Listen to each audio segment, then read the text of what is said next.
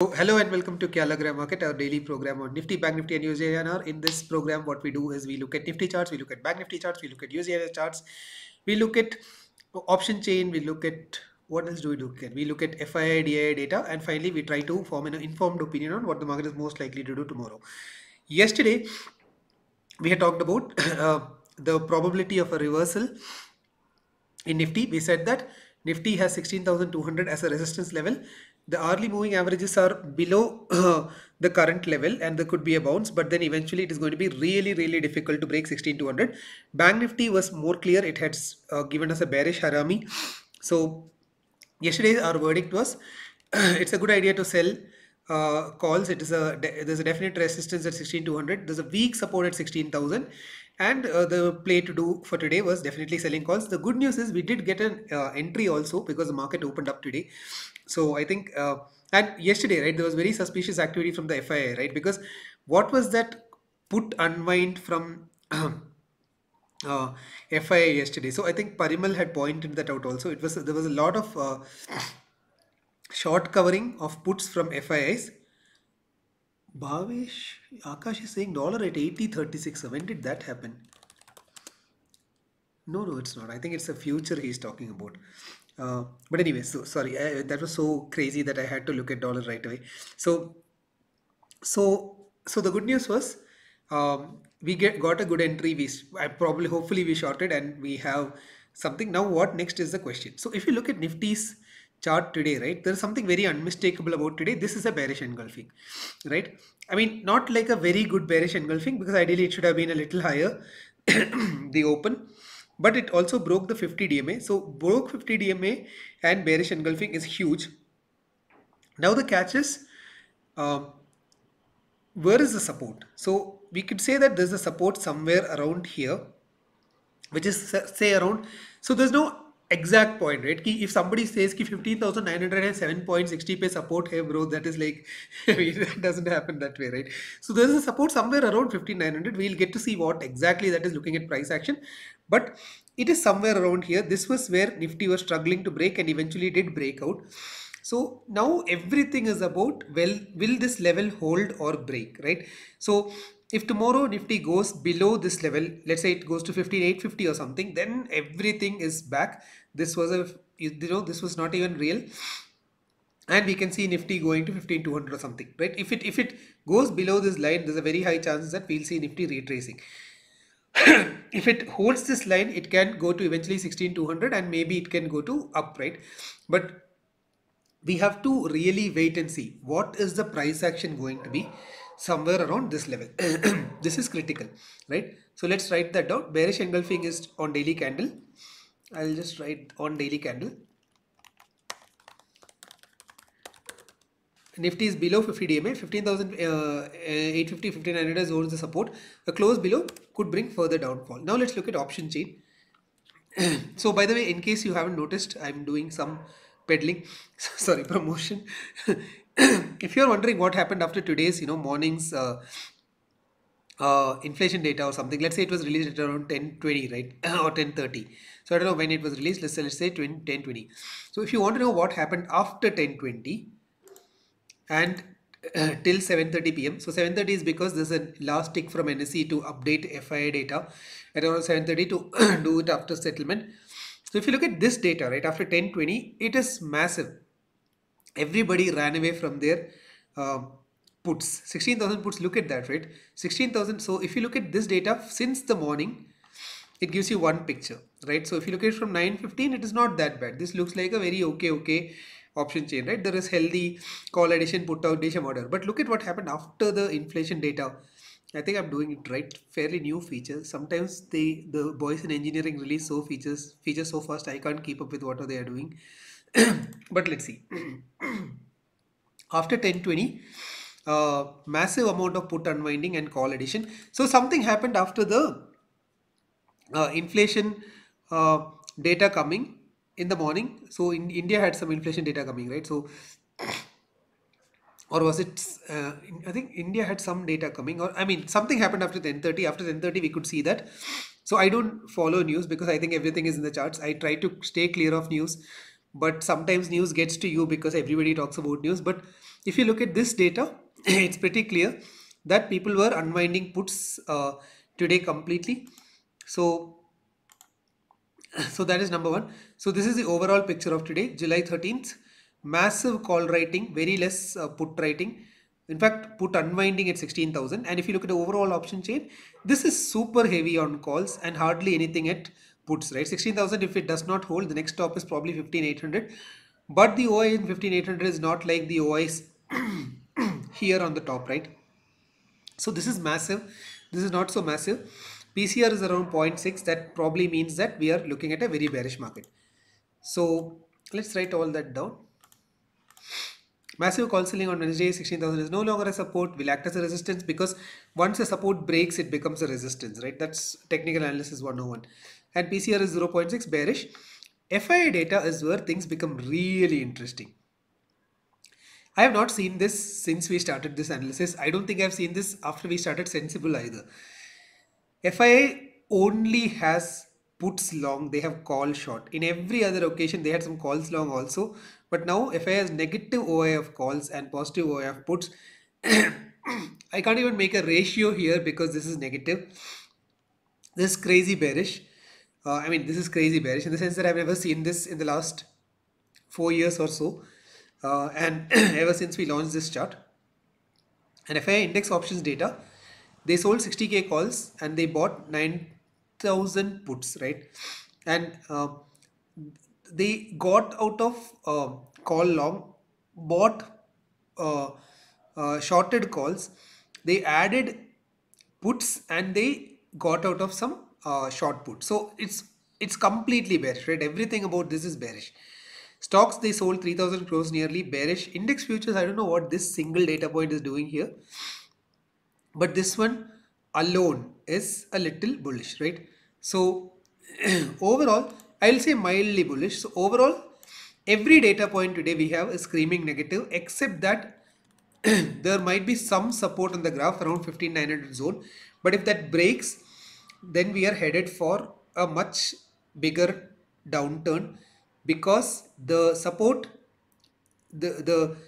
which is say 15,800, 15,900, will now become resistance again. So we'll see some pain in the market, right? So my verdict here is don't jump. So here's the thing, right? Don't jump into shorting tomorrow, because all said and done, there is a support somewhere around 15,800, 15,850 to 15,900 zone, right? If it opens below here, don't jump into trades. Wait for it. Maybe you can get an entry at 15,900 or something. Look at the daily price action. Look at intraday hourly candles or something, and short when you have a nice uptick which shows a reversal candle or a shorting candle at some kind of intraday time frame, right? So if tomorrow it opens gap down and if you go short straight away, there are two risks. One is that, of course, it might bounce a little bit, because any gap down can have some kind of a bounce. The bigger risk is that if you short tomorrow, you are shorting into a support, right? So I understand that there is some data about US inflation 9% and all, but yeah, how do I put it? Like, see, that is one side, right? But everybody who's running the show, like, what are the odds that Goldman, Citi, 100 other banks and hedge funds don't know that this is what US inflation data is going to look like, right?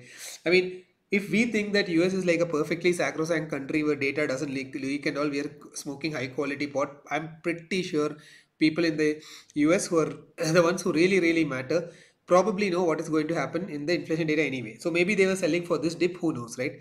For all you know, it could even be that market will sell off and bounce back. Shorting into this resistance is a bad idea, into support is a bad idea. If you have shorted calls as per our yesterday or day before or any analysis, you can hold on to them. There's no harm at all, because tomorrow it will expire anyway, so that's great. If you have long term calls also, it's okay, but please don't make your short entry tomorrow. If you had short entry today, even at market close, that's also fine. But this is a wait and watch zone, because there was a lot of action here, right? We can see so many times index doing all this, right? So that is one thing. Also, we had one user generated chart. So let me just quickly open that. A very nice chart from, and but like the counter argument this is coming from uh one second. KUR had sent me a chart. Let me just open that chart.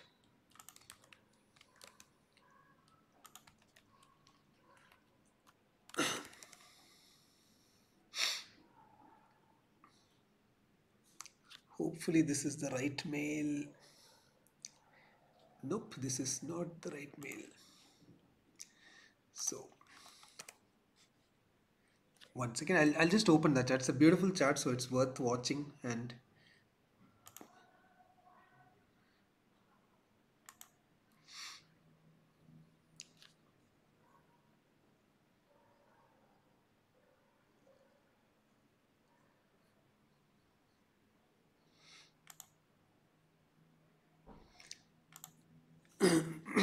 sorry. So this is KUR's chart. You can also replicate this chart. Looks like a very interesting chart. Looks like he has got a very nice channel system running here. So as per that, he's seeing significantly bigger downsides. Um, I mean, you can replicate this chart. I think it's a chart worth discussing on today's thing. So, so overall, right, it looks there is downside, but is tomorrow the time to short? I don't know. Maybe on an uptick you can sell when you get a nice entry with intraday candles, right? It's definitely not a long market, but it's a sell on uptick market. It is a sell market, but you can't sell into a gap down, right? So wait a little bit, see if it is going up or down. If it's going down, you can short, but if it's going up, don't short into it. Wait for that bounce to get over before shorting, right? Sorry. So now let's look at Bank Nifty. Bank Nifty is come down below. So Bank Nifty is, we had talked about this. This is a bearish harami. There's a confirmation to bearish harami. This 100-day moving average indeed proved to be a resistance. So now maybe we can see a retracement up to 34,200 maybe. Very little upside, a lot of downside. So at this point, Bank Nifty was not looking like a good long. Even now it's not a good long. You're better off shorting this than longing this, right? USDINR to known story. If you, I mean, agar you should have been long earlier. Now entering is tricky. You can enter in some daily time frame. So overall, right? Market has a huge downside risk. It can correct to 15,000 even if it breaks 15,850 zone. Bullish only above 16,200. So my trades are, I'm very happy to um, sell on upticks. I'm happy to sell long-term calls. I'm happy to sell. I'm happy to even do bear put spread if I get a decent entry, right? I'll just add one more detail here. Bank Nifty confirmed bearish, harami, bearish. So overall, this does not look like a good market. It does not look like a good market at all. It is high on downside risk. So not a time to build portfolio, not a time to do longs. Good time to sell. Uh, sell calls. Shayan is saying that US market recovered. यार वो देखना बेकार है ना मतलब like what's the point, like what are we trying to prove? Okay, it required quite a bit, right? Yeah. But I mean, what's the point? Why are we looking at US? Maybe towards the second half US will sell off, maybe it will close positive, maybe it will sell negative, who knows. So let's also look at one last thing before we go. Multi-strike OI. Thank you, Usha, for reminding this. Oh, by the way, the new intraday OI chart is free, so you can try. Oh, this is interesting. So puts fell off a cliff towards EOD. There were around 10 million puts, 60% reduction in puts to 4 million puts. यहाँ पे there is 11 million puts reduction to 8.7 million puts. So see, looking at this graph, it is a massively bearish market. So we are saying all of that. All I'm saying is that key US का inflation data देख के आप मत trade करो. The trade things to you have to trade on are there is a bearish harami which is going into a support here. This can act as a support, but if it breaks, we can see Nifty struggling to emerge out of it. So this zone is the zone to watch. In fact, I would even say that this zone is a tricky zone to navigate, simply because there was a lot of consolidation in this area, right? You can see this area. So Yahaka consolidation can give some kind of support to Nifty. So I'll be very careful shorting into this zone, right? Because there's been a lot of action here. So yes, there was a dip like we thought it will happen. Yes, it is not a long market till we have Nifty holding here. Yes, this is more short than long, but shorting into a resistance with puts, sorry, into a support with puts or futures is kind of risky. I would probably want to play it with calls, because if there's a lot of consolidation here, it is easier to manage. But then that's just me, because I have a trading style which allows me to not look at market all the time. So I mean, sell a call, sit on it, it's easier, and keep a stop, and it will take care of itself. But yeah, market looks a little tricky. The zone to watch out is whatever we have highlighted here. There was a lot of consolidation here, right? And we could see that Nifty had taken multiple rounds of support in this zone. Even this point where it tried to break out, closed out, finally broke out, gapped up, all of that is here. So this is not an easy sell zone unless we have some definitive price action breaking into this, and then it goes up, consolidates a little bit, and then we can short. Uh, so net, uh, tricky market, sell on upticks. Selling long term calls is easier. Bear put spreads if you get a good entry, but you know a little tricky because you pay the premium here. So if the support acts and bounces back, you might lose premium, right?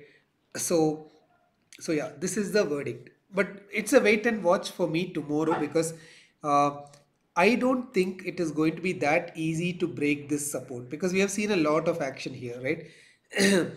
Or like Keyur says, this channel might just work out in favor of bears. So let me also replicate that channel.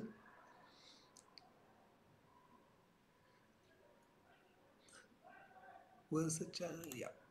So what he has done is he has connected these points and these points. So yes, Keyur's channel is a very real channel.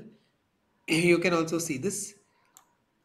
So like he says, maybe yes, we will see a downside, but we have to be careful here, right? Like basically, it's not. I'm not saying that यहाँ से आके reverse होके ऊपर जाके market भाग जाएगा. That's not going to happen easily, because this is a pretty strong down move we are witnessing, and whatever we saw here is probably a short covering rally or a bull rally inside a bear market, because overall, right, nothing has changed. The long term is still bearish. It is lower lows and lower highs, and this could have been a bullish movement in a bearish market, which is always very ferocious and fast. Maybe this is going to come down from here, but all I'm saying is, if you are going to take the trade, be careful of this zone, right? That's all. So net our verdict is still the same. uh, we are looking at a market which does not give you much upside in the long run. It is probably a shorting market, and then personally I'm also doing the same. So this is our analysis for today. We'll see you again tomorrow. As usual, this is not advice, tips, recommendation, any of that stuff. Thank you so much for joining, guys. As usual, please take care and keep your capital safe. Bye.